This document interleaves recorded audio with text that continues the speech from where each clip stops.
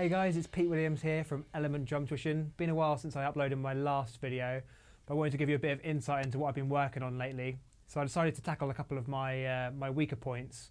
So I tried to hit a few things at once here. So the first one is doing like a basic kind of blues shuffle, not something I play a lot. And as well as practicing that, I wanted to develop my my skill with my left hand and left foot. So I'm going to do a series of 5 short videos for you, each one kind of building off on the last. Relating to kind of a blues shuffle and focusing on the snare drum with the left hand and the hi-hat.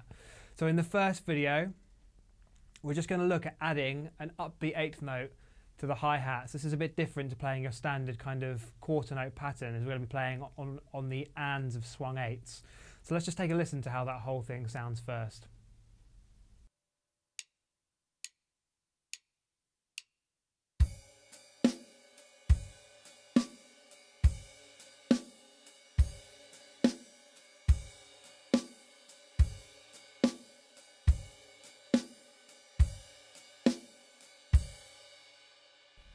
Okay, so now we've heard how that sounds, let's break down what's happening. So the right hand pattern, very simple, that's just a swung 8th note pattern. So the right pattern is 1 and 2 and 3 and 4 and.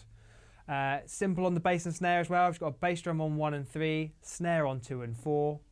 And over on the hi-hat, this is the tricky bit, we're going to play on all the upbeat 8th notes, so all the ands. So if I do the swung 8th count and then clap where the hi-hat's going to go, you get 1 and 2 and 3 and 4 and 1 and 2 and 3 and 4 and. I'm going to bring this in one at a time in the next sequence. So I'm going to start with just the right hand on the ride, then bring in the hi-hat on the upbeat 8ths, then bring in the bass drum on 1 and 3, and then the snare on 2 and 4, so you can see it being built up. Let's have a listen to that now.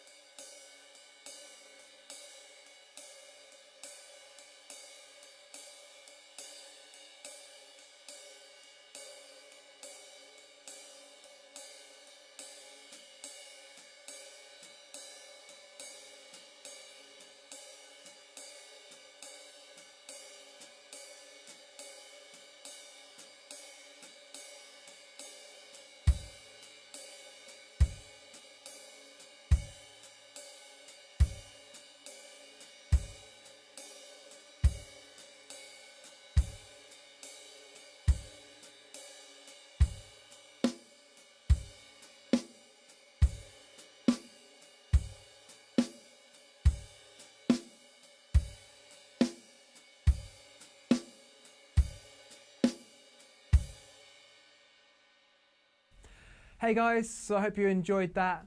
Now it's quite a subtle element that we're bringing into the shuffle there, but I think it does help give the shuffle a nice bouncy feel, and it's also a challenging coordination exercise playing the hi-hat on upbeat 8th notes. There's going to be 4 more parts to this series, and in the next 4 parts we're going to be developing what the left hand does, looking at our accenting there and our Moella motions, which is going to be kind of interesting and help add to the overall feel. If you liked the video, please press the like button and subscribe for future content, and I'll catch you next time.